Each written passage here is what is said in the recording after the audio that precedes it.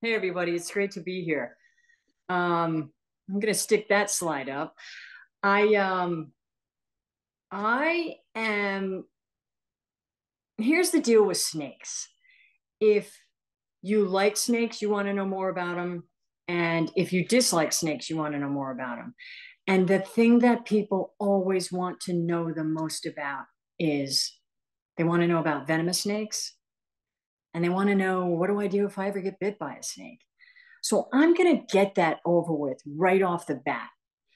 And it's an odd way to deliver a pro snake talk, but it's an important part of the discussion because there's a lot of myths about this stuff. And I want to straighten some of this out. These notes I'm using right now were written actually for a hiking group. So some of this stuff might be a little stretch for us, but I kept all the points in. And the first thing, so bear with me a bit, because this might not sound like you or activities you might pursue, but if you are outside and you know you've been bit by a snake, now many of you perhaps are gardeners, so you might not be on a remote trail somewhere. And I know this sounds funny, but the first and best thing you can do is remain calm, because when people realize that they were bit by apparently what was a venomous snake just because they know or they see the snake, what they tend to do is go nuts, turn around, run, maybe run off a cliff, literally, or run into a tree. So if you can, just say, this is going to be a really bad day, and try to get about 20 to 30 feet away from the snake and have a seat. And if you can, take off all your jewelry on fingers, bracelets, things like that, anything tight that you have on you.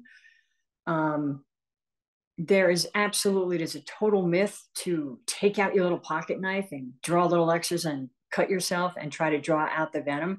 If you think about it, snakes deliver venom through their hollow fangs, and their fangs are curved. And even a relatively small venomous snake is probably going to have quarter-inch fangs, and they don't deliver it in a straight shot. They kind of go in at a curve, so you don't really have direct access to the venom anyway, and you're never going to be able to suck it out. It's too deep, so that's not true. And I usually check once a year just for the heck of it, and I did before this talk. And I went online and I looked up snake bite kits, and they exist even though they don't work. And you can get them anywhere from $6.95 to, I found one for as much as $85. And if you happen to have one, you can throw it out. Don't ever use a tourniquet, because what happens is you're going to have venom. 85% of bites happen from the knee down, and you're going to have the venom.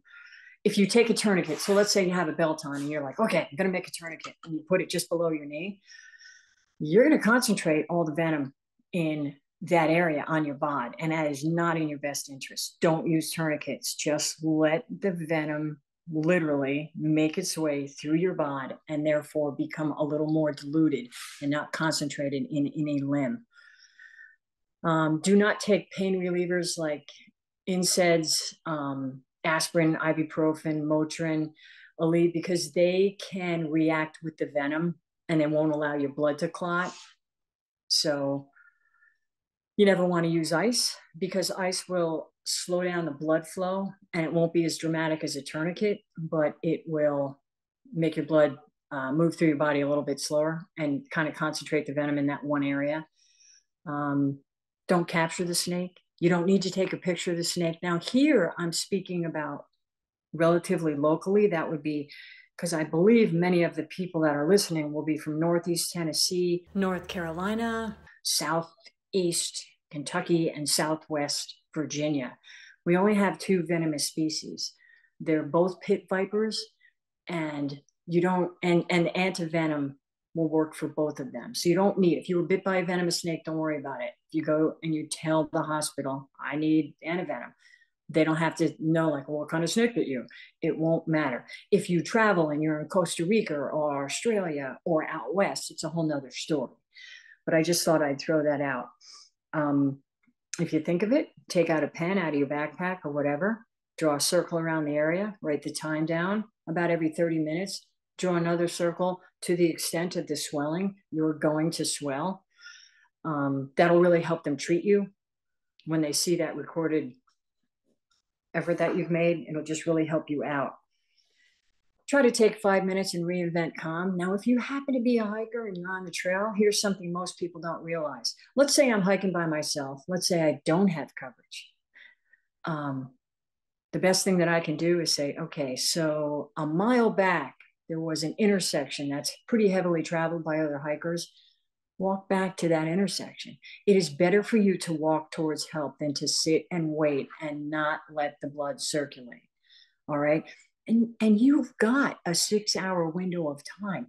You're going to be okay. Incidences of death from snake bite in our area are almost non-existent. It's an over-exaggerated situation. It's not going to be fun. I understand snake bites are extremely painful, but if you receive treatment, you will be most likely, you will be fine unless you have some other physical issues. So let's see, what else do we have? That's pretty much it. So that's an odd way to start out a talk, like I've said before. And at this point, I want to mention there's a really good, I'm really picky about the Facebook groups that I'm a member of, but one of them is National Snakebite Support, and they have excellent information. And I believe, though I'm not positive, that I had to ask to become a member. And who it's headed by are the envenomation specialists in the country. I think it's based out of Texas. And these guys know what to do in the event of a snake bite. So people can write in, and then if somebody writes in, very often the bites reference a pet. Sometimes it's a person, though. And once somebody writes in, nobody else that's a member of this group can make a comment. And if you make a comment, they'll throw you off and they'll never let you back on. The conversation is now between the person, the patient, and the doctor. And they will tell you how to advocate for yourself. They also put up continuously, this is what you need to do for yourself while the ambulance is on the way, pre-hospital stuff. And they will tell you what to do, how to advocate for yourself while you're in the hospital. You guys, we'll talk about the rarity of snake bite in a minute. It's really, really rare.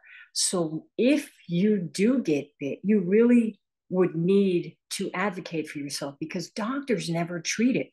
So a lot of times doctors will try to give you steroids or they'll give you antibiotics and they will have no effect on your condition. Or they'll do well, we're just going to wait and see.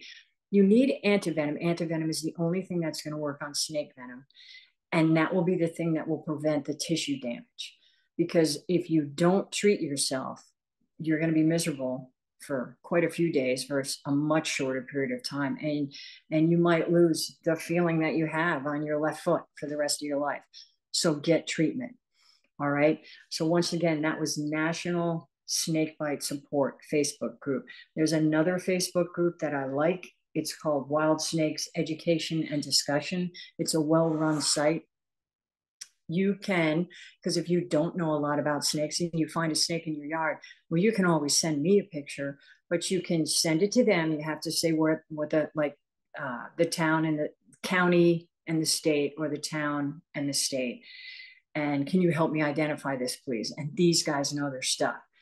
The thing that I'm not crazy about the site is it's a worldwide site. So I love to learn about native species, and I don't have as much interest in boa constrictors and anacondas and taipans and things like that because I don't live in South America or Africa. I live here, but it's still pretty interesting.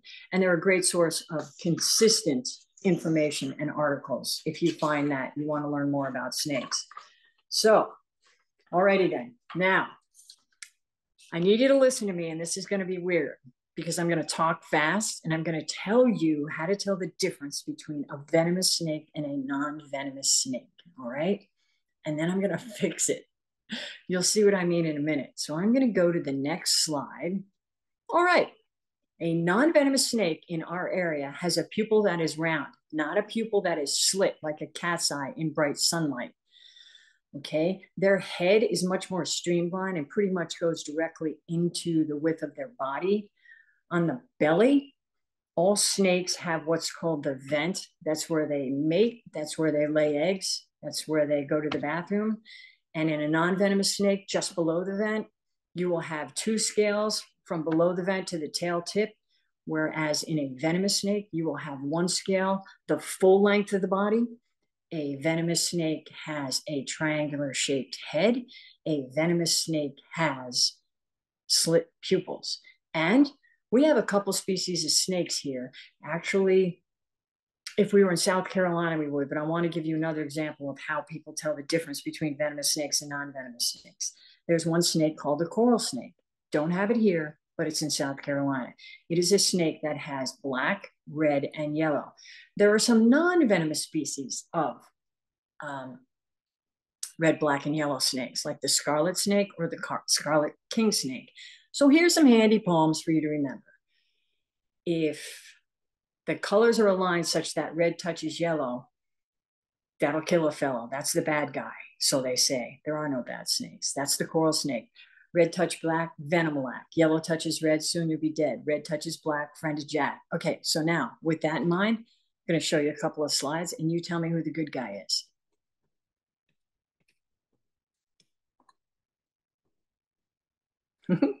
Oh, you don't know? All right, here's the deal with all that. Please never consider any of those ways to tell a venomous snake from a non-venomous snake. People teach that every day, and it's nuts. It's nuts. How close to a snake do you have to be to see their pupil? Okay, and I got news for you.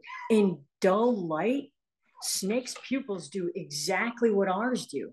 It will enlarge and it will become round, just like your cat. In bright sunlight, they have a slit pupil. When it's pretty dark out, they've got, sorry, my cat's bugging me, they've got a round pupil. All right, triangular head, I'm sorry, that's much too subjective for me. If I'm in the woods and I see a snake, I'm like, I don't know, is that a triangular head? What do you think? What do you think? What if I'm wrong and I try to catch it and I mess up? Besides, mimicry in nature is utilized all the time. Viceroy butterflies look like monarch butterflies, and they benefit from that because species of birds know, and many other animals, that that is a toxic insect to eat. And even though viceroys aren't toxic, they benefit from that. So with mimicry and snakes, I've seen garter snakes, I've seen rat snakes, which are both non-venomous, flail their head and make it look like a triangle to freak you out and to convince you that they are venomous, but they're not. So there goes that. And belly scales, that's insane. What are you going to do? Go over to a snake, flip it over, and expect it to lie there while you're looking at belly scales? That's nuts. And the poem, I mean, come on. You're in the woods and you're trying to remember the poem. What if you say it backwards? What if you say it backwards? And oh, by the way, oops, there's your coral snake right there. The other guy is a beautiful scarlet king. So how do I tell the difference between snakes? First of all, we have 23 different species of snakes in Northeast Tennessee, and we only have 2 venomous snakes. So if you are a person that doesn't like snakes, this won't really matter to you, because if you see a snake, you don't want to go near any of them. But if you are a person that is interested by snakes, then I suggest strongly that you take the time to perhaps learn what the 2 venomous species looks like. And I mean, when I grew up, I had such an interest in snakes from when I was a little kid. And I remember when I caught my first snake, and I showed it to my dad that night, and he said, you know what? You need to learn about snakes because you can get hurt. So I had to attend programs like this and go to the library and get books. And now you can jump online. You can jump online and look at pictures like I'm going to show you every day for 5 minutes for 2 weeks at the most. And you will know what a timber rattlesnake looks like or a copperhead. So let's take a peek. All right, this is a juvenile copperhead. And the reason that I know it's a juvenile is it's got that fluorescent greenish tail tip. They will have that coloration well into their 2nd year. They use that as a caudal learning. They'll hold up their tail and they'll manipulate it, and it will look kind of like a worm. And that can entice prey that they eat as young snakes to come closer, like a frog or a toad. And then, of course, they'll snatch up the animal. When I was a little kid and I heard about copperheads, I always thought copperheads had a really orange head. They don't. It's really a slightly different color brown. They're actually a really pretty snake. This may help you and this may not, but many people, when you look at the pattern, if you look at the dark brown, the shape and the color is somewhat, well, can remind you of a Hershey's chocolate kiss. So, and that helps a lot of people figure out the copperhead pattern. But you've got to remember, because you know this from being nature people, there's always exceptions in nature. Sometimes, every once in a while, very rarely, it's like having a piebald deer or an albino whatever. Every once in a while, you will find a copperhead that doesn't have a pattern. But 99.9% of the time, copperheads are pretty much going to look like this. Let's take a peek at a larger copperhead. All righty, there he is. And you can kind of see those Hershey Kiss darker brown patterns. The saddle, or the wider part, is down low on this snake versus up top. Okay, you can see that they have heavily keeled scales. So the scale itself comes to a little point, a little ridge. And both of our venomous snakes have keeled scales. And then there's this guy, and I put this slide in here. It was taken with a special camera, but I want you to look at his pupil. That is a copperhead, and he has a round pupil. So there goes that whole pupil thing. Okay. All right, let's take a peek at the other guy. This is a timber rattlesnake. Now, I hate to say this, but some snakes, not many, come in different color phases, and this is one of them, but the pattern is always the same. So this is a brown timber, and he's got what they call a chevron pattern with his dark spots, kind of an arrow that points towards his head, if you will, a big wide arrow. The pattern's always going to be the same. So let's take a look at this guy. Now, unfortunately, you're like, but I can't see the pattern. You can if you look, but you're right. If you saw this snake in the woods, you'd be like, well, that's a big black snake. Rattlesnakes tend to be very thick-bodied. They look very different to me, at least to me, and to most people. Even people that don't know snakes, they are very fat, if you will, and they're a lot thicker than our other 3 species of black snakes. And then finally, we have a yellow phase snake. This is the type that we have on Buffalo Mountain. I took this picture when I was up there. Really, really pretty snake. So you got your light brown, you got your black, you got your yellow. Let me see what's next. Aha, bunch of kids. All right. So when I was a little kid and I caught my first snake, I lived in Massachusetts. And in Massachusetts, there were 14 different kinds of snakes. And nobody really told me, or I couldn't relate to the whole eye head shape thing. I wanted something more specific. And I always wondered as a little kid, why don't people just do it by pattern and color? It's so much easier. If I see a snake from 20 feet, I mean, and it's striped from head to tail with yellow stripes, and it's got dark green or black in between, that's got to be either a garter snake or a ribbon snake. That's what it's got to be. So I know from a good distance what the snake is based on color and pattern. And I'm going to tell you this, and this is true. I do summer nature camps in the summer. One of my favorite weeks is reptile and amphibian week. And I have a lot of time to fill, and I make it count. And I did this goofy game, and I do it all the time. They love it. The kids love it. I have about 30 kids per camp. I will take a picture of all 23 snakes, like an 8.5 by 11. I have them laminated. They're all sitting there. I'm doing a snake yap. And I go, all right, now we're going to learn these snakes. And I go through, and I might tell a little story about each snake. And I hold it up, I mean, for like a minute or two. And I'll say, this is a black rat snake. This is a timber rattler. This is a rough green snake. And then I go through them again, and I hold them up like flashcards. And I go, what's this one? And they know it. And after the second time through, they really know it. And then I go up and I divide them into 2 teams, and they pick a great name for their teams, and they compete against each other. And it's just a homemade game. I will take those laminated sheets of paper, and I will put them down and separate them by about 3 feet, and they're all in a single line. And I've got the kids at 30 feet away in 2 lines. And then I tell them the rules, and I will call out a snake's name and say, go. and a member from each team has to run up and down that line and put their foot on the snake whose name I've called. And whatever kid from their team puts their foot on that snake first, their team gets a point. And it's a competitive game and they love it. So it reinforces what they've learned. They are good at it. So if these kids can learn it, it's learnable. Don't sit there and think, I can't do it.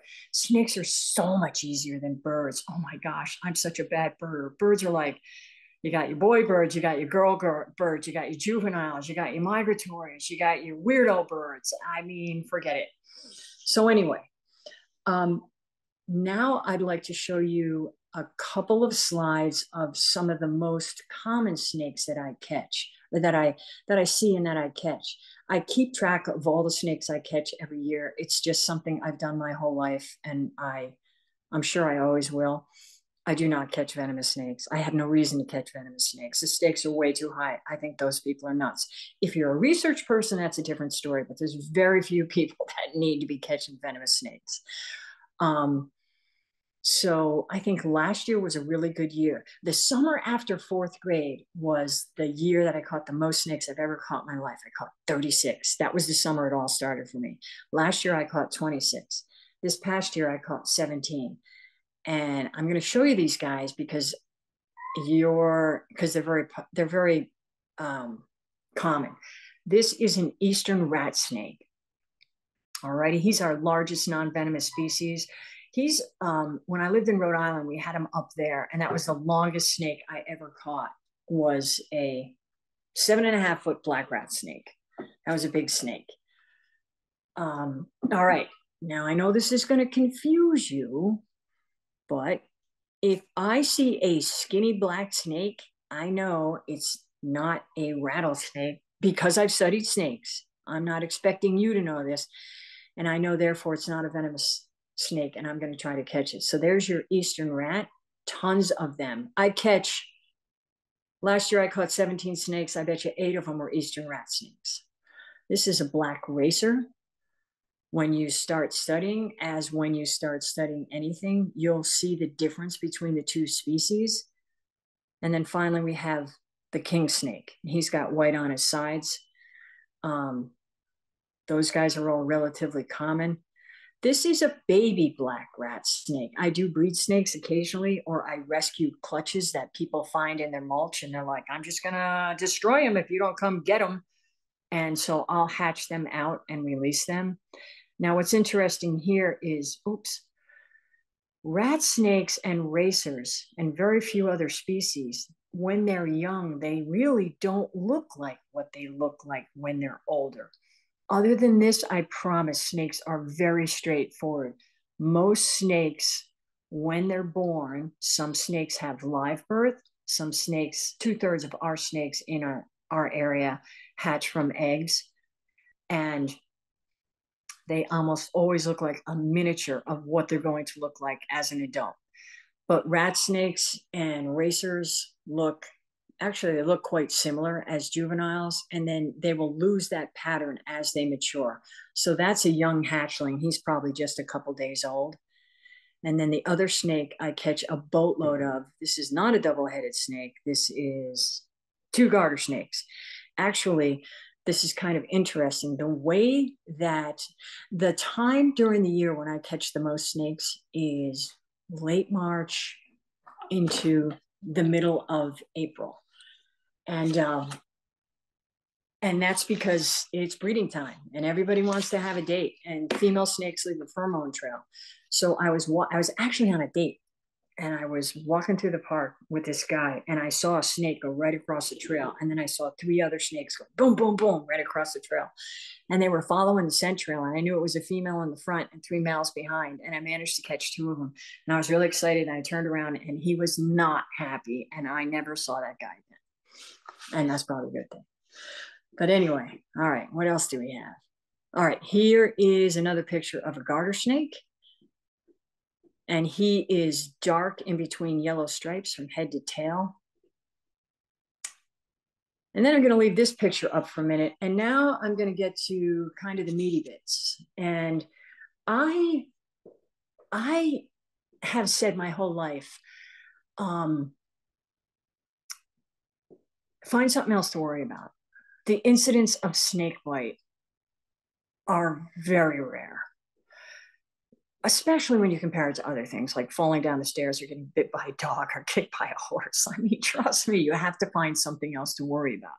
But then I wondered, is it possible for me to be able to collect the facts? Like the facts, somebody has to know how many times we use antivenom in this area. And I found that person, and she was awesome. And she gave me information, and she gave me the last 2 years. She gave me actually, it was 21 and 22. And I have all the data on all the snake bites. And that's what I want to talk about now. So she gave me the sex of the person that was bit, the age of the person that was bit, where the person lived, what part of the body the person was bit on, and what they were doing at that time. And I could read them all to you, but I'm not going to read them all to you. I'm going to kind of summarize. It was really interesting. She gave me data from all of the 29 counties that Ballard Health is over, and that includes 20 hospitals. So that includes the geographical areas that I mentioned previously, parts of Kentucky, Southwest Virginia, Northwest North Carolina, and Northeast Tennessee. And there were, in that 2-year period, and remember, one of those years, really pretty much both of those years were considered pandemic years. So people were outside a lot more. And we live in a really agricultural and recreational area. There were 17 bites total, 17 bites out of millions and millions of people. So here is, these numbers are based on Crofab, which is the name of the antivenom that's used. And I'm sure there were probably, just being honest, a couple of other bites which never made it to the hospital, because some people are just like that. Like, oh, I'll be fine. I'll just tough it out. But as far as antivenom use goes, 17 bites. So here we go. We had 2 people that were bit in chicken coops. We had one person that was bit while feeding his dogs in the barn. We had one kid who was playing with another bunch of kids, and he got a bite. One child was bit while playing hide and seek with grandma. Poor grandma. One person got bit while dismantling a concrete wall and rebuilding it. One person stepped on a snake while on the porch. One person stepped on a snake while walking in their yard. One person got bit because a snake somehow ended up in her laundry basket in her basement. Not a good day. One person stepped on a snake when they went back outside at night to turn off some lights. One person was bit when they kind of unwrapped a canvas top to their boat, and a snake actually fell on them. And in the scuffle, that person was bit.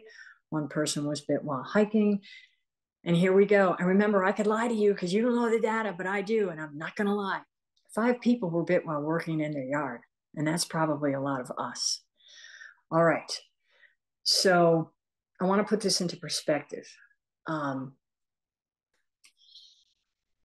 Snakes want what everybody else wants.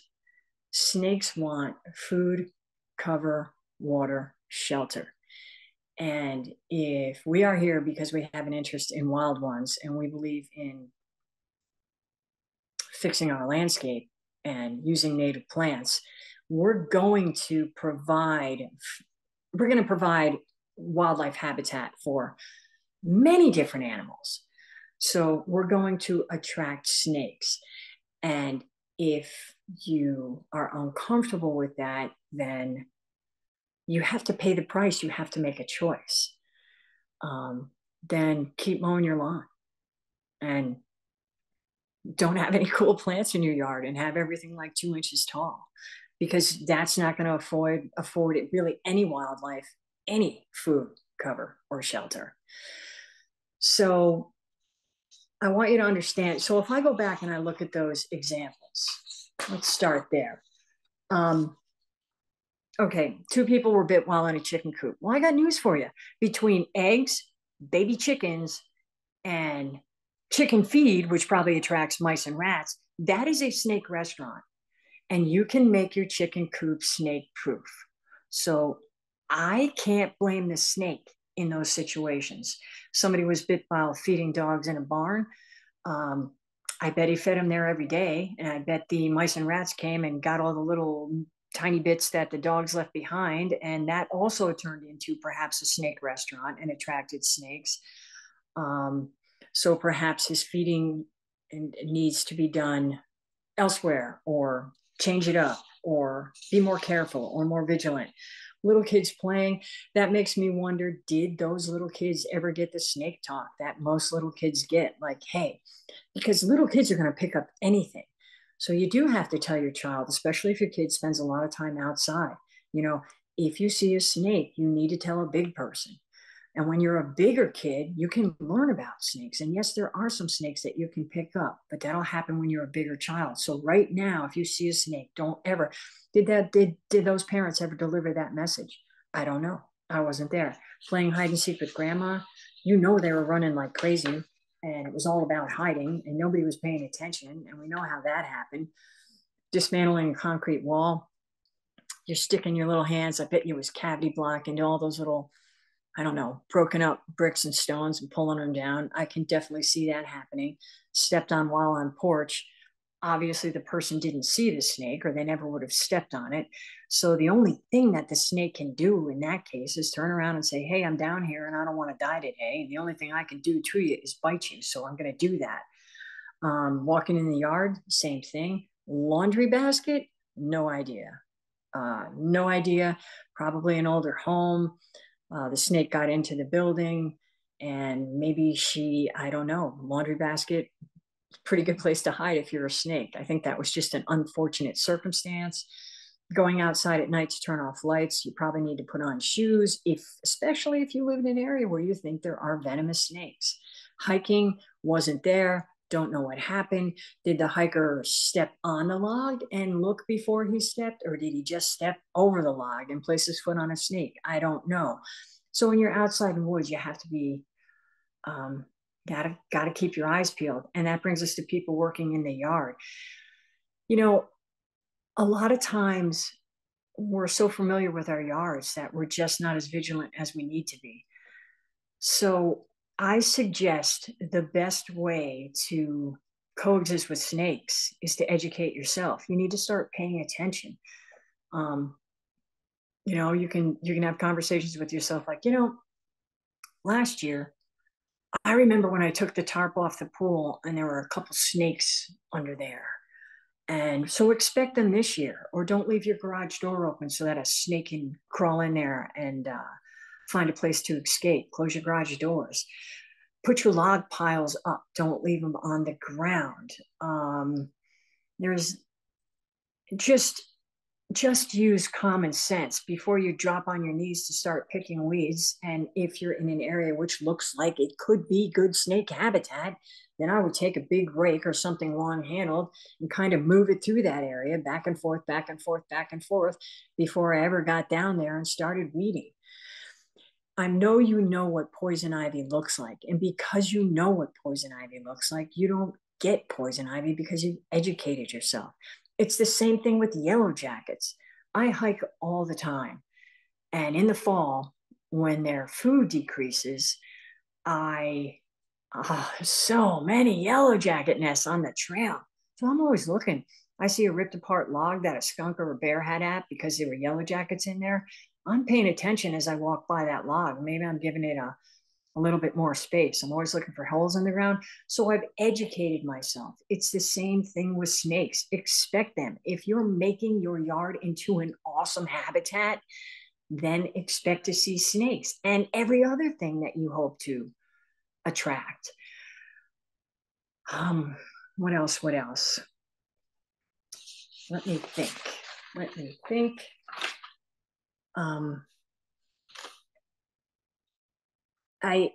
I think, and I want to go through a few slides here and see if there's any questions, but it's fairly obvious to really anybody, especially these days, that we can no longer decide to keep hating certain animals.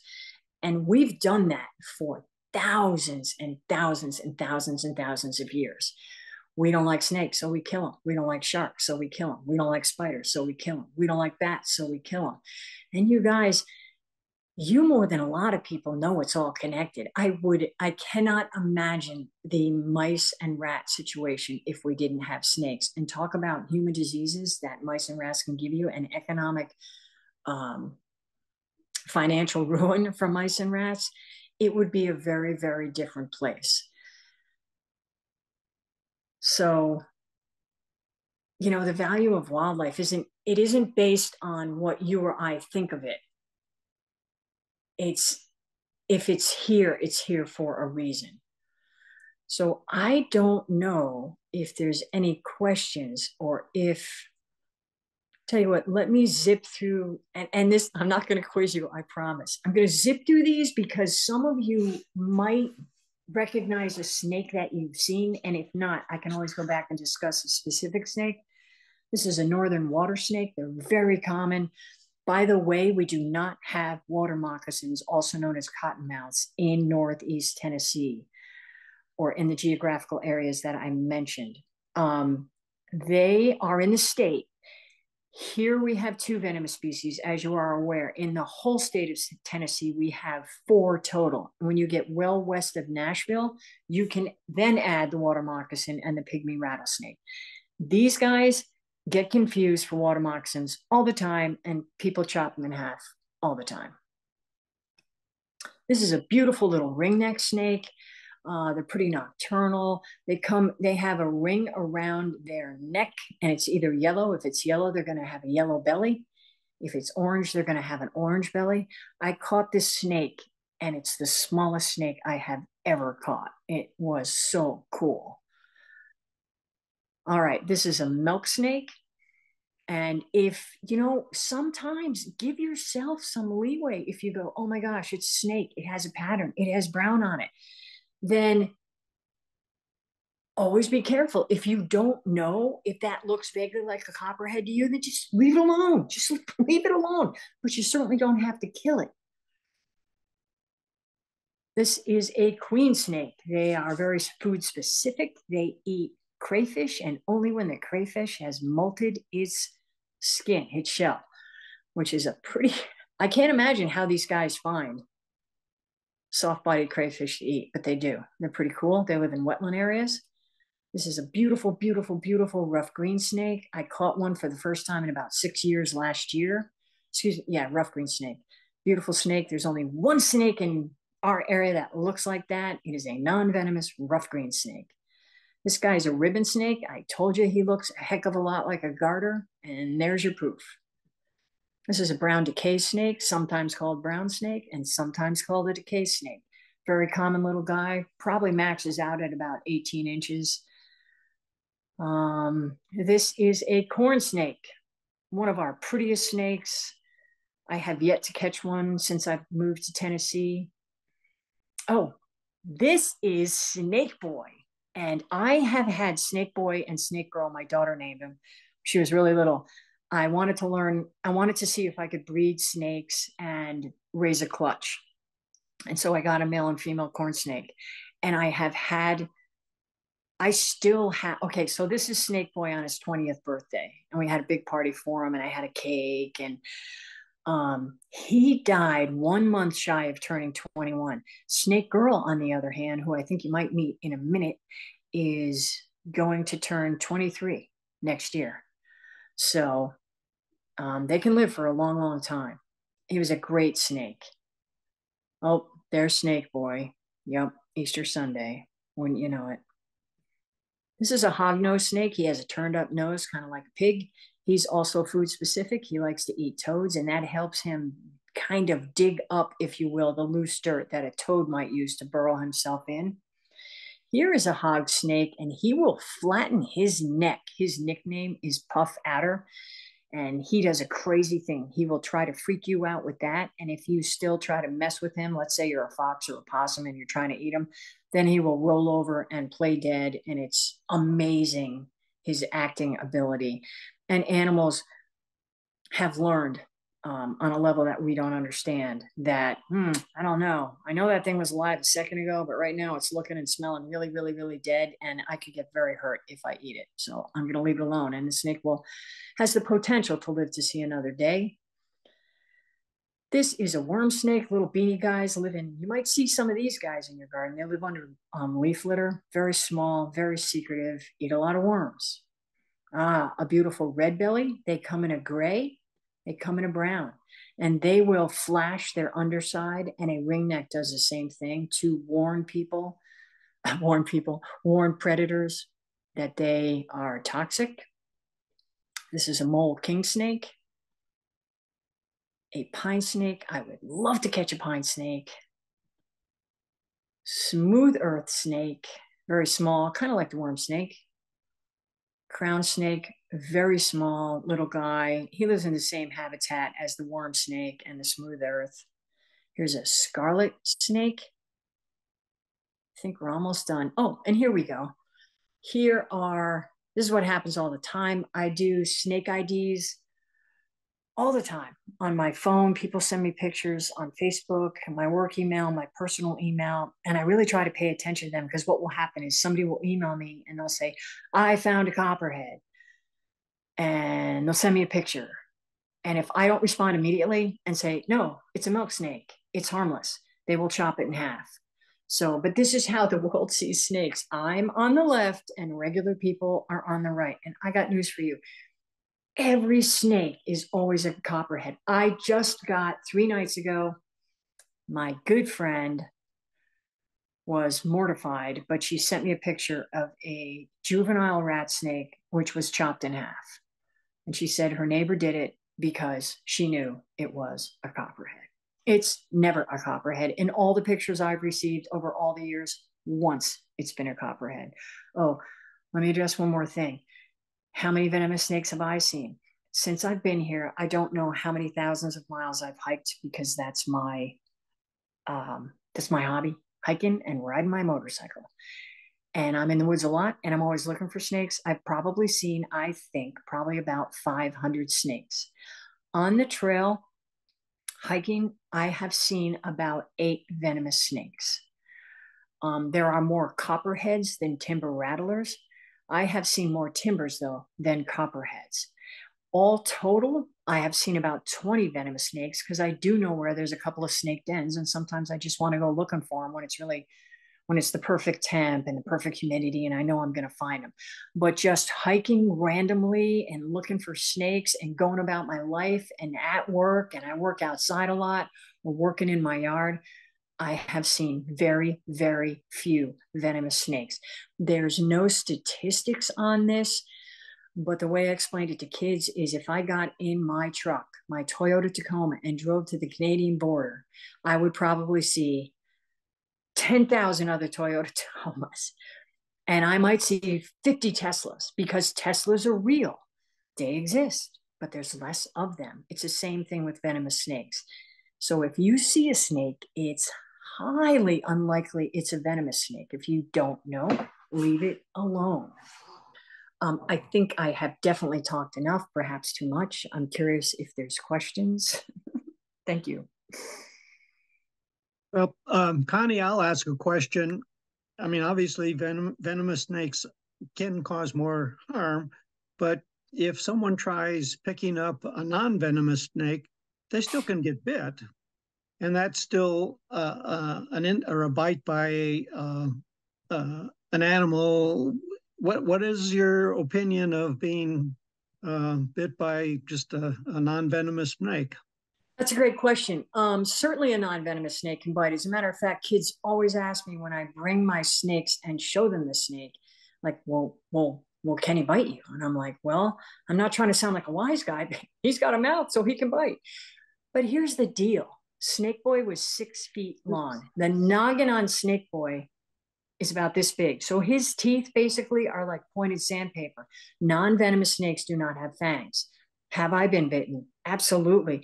There are times when I'm out, and it's rare because I don't like being bitten by anything, even a mosquito. But every once in a while, I see a snake and I have got to catch it, because I haven't caught that species before or whatever. And it's going to beat me to the stone wall. So I don't have time to pin it and pick it up behind the head like I normally would, so it wouldn't bite me. And I grab it right in the middle of the body. Guess what? 50% of the time, they don't even bite. and 50% of the time they do. And it's like little pinpricks and it's not a big deal. So you would just wash that with soap and water. Okay, Beth has a question that she wants snakes in her yard. How can she speed up their arrival? Man, what I used to do when I was a little kid, I would seed the area. I would take pieces of tin and plywood, and it depends upon your yard. Of course, you don't want this right next to your front door, but I don't know how much area you have. You can go to the edge of your yard, like edge habitat, where the meadow meets the woods or the grass meets the woods, and put some stuff down. Like, and then you can flip them on the perfect day, meaning you're not going to look for a snake today, obviously.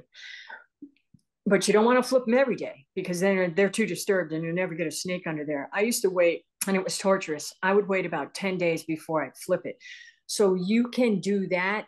Don't cut your grass back. Pile your wood on the ground, have a rock pile in the back, let your dead trees stand. You're never going to have a better birdhouse than a dead tree. Um, I mean, think about the next time you see a snake, look around at the habitat and see what that habitat has that you might want to duplicate. They need cover. They're very secretive animals. People are like, how do you find snakes all the time? I find snakes just as often when I'm looking for them as when I'm not. It's really luck.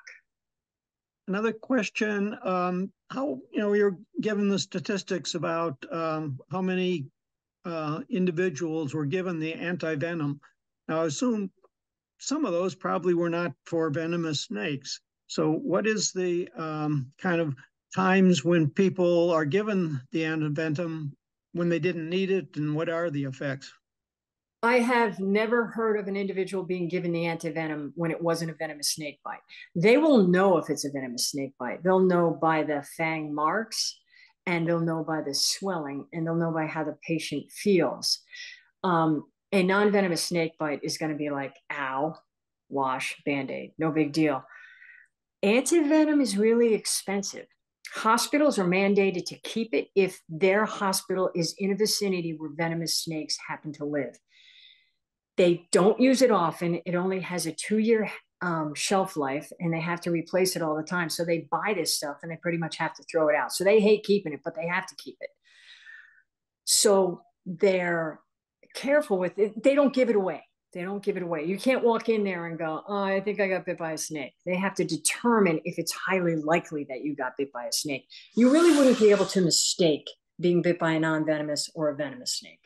Okay, Melanie asked if the eastern rat snakes are territorial. She suggests she's seen them in kind of the same area in her yard year after year.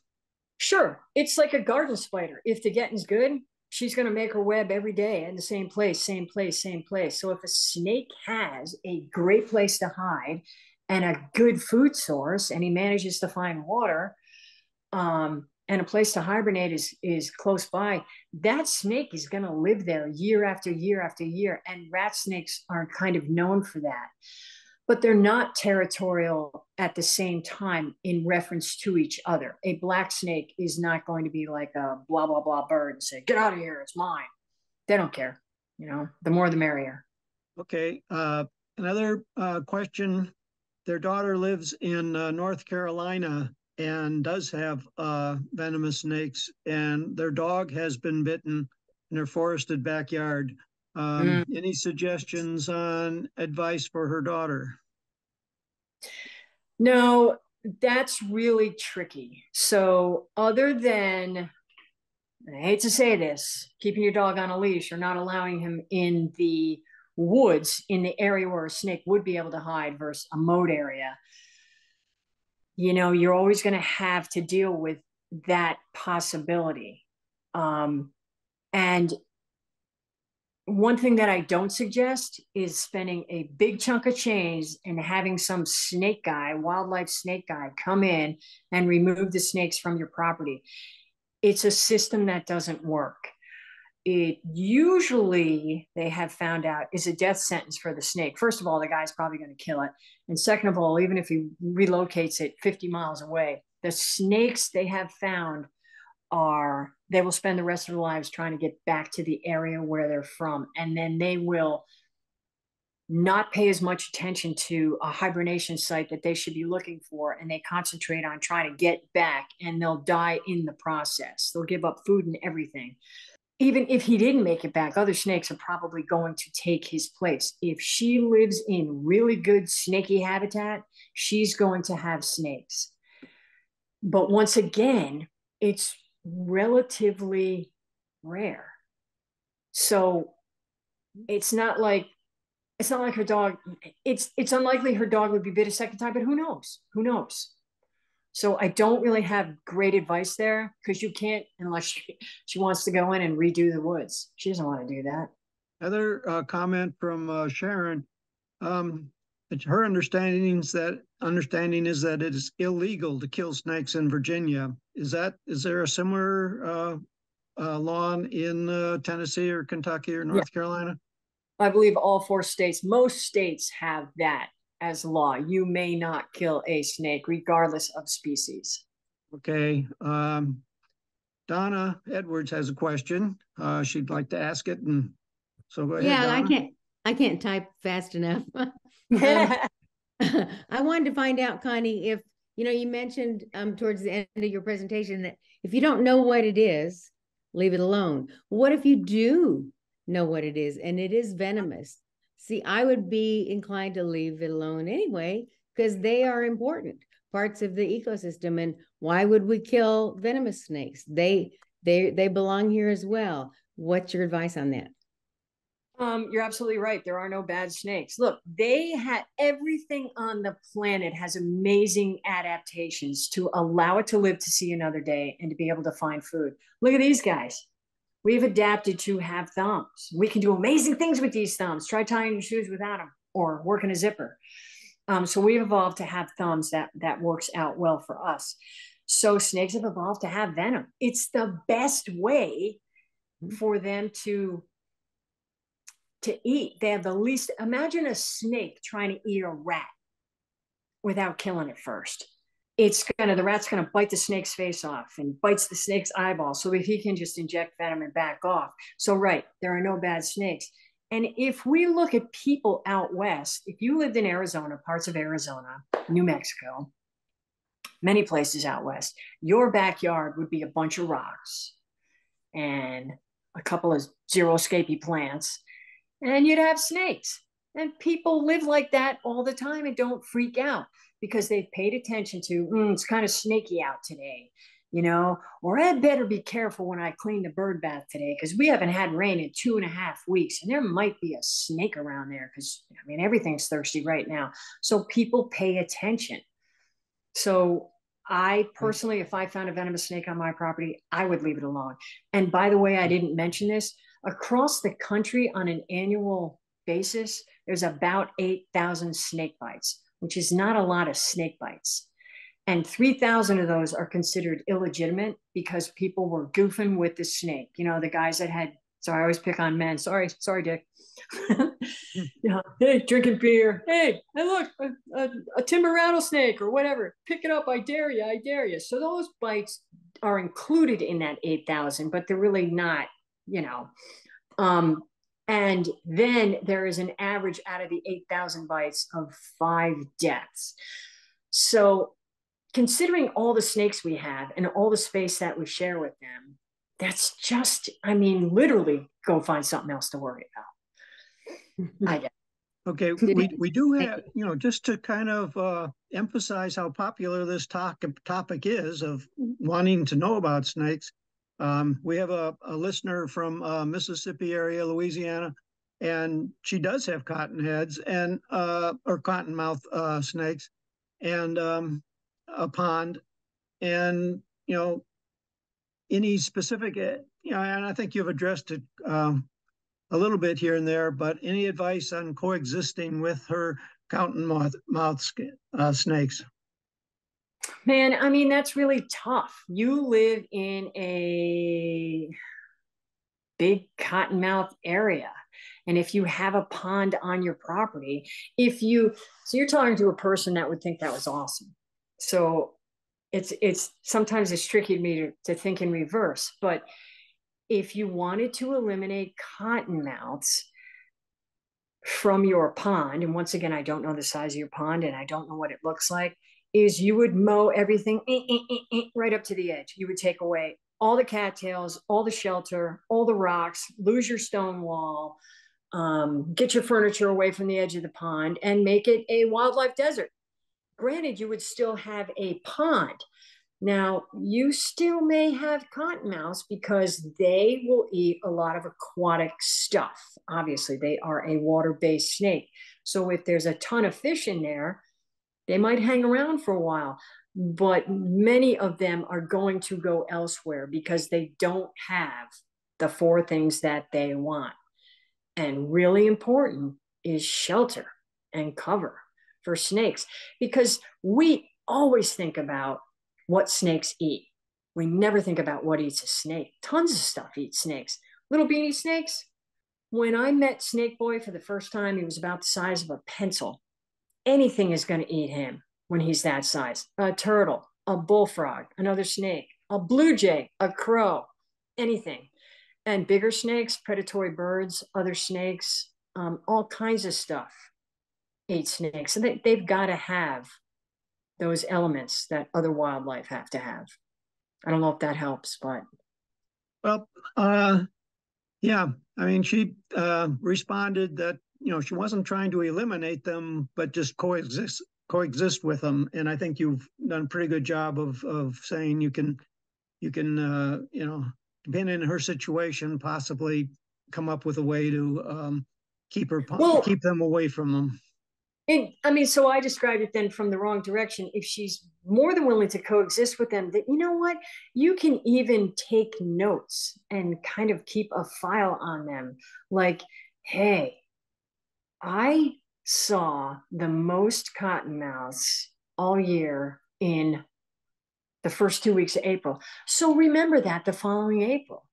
Or I see them between these temperatures. That's when they seem to be bathing in the sun. Or just take notes and educate yourself about their habits and when you think you guys might cross paths.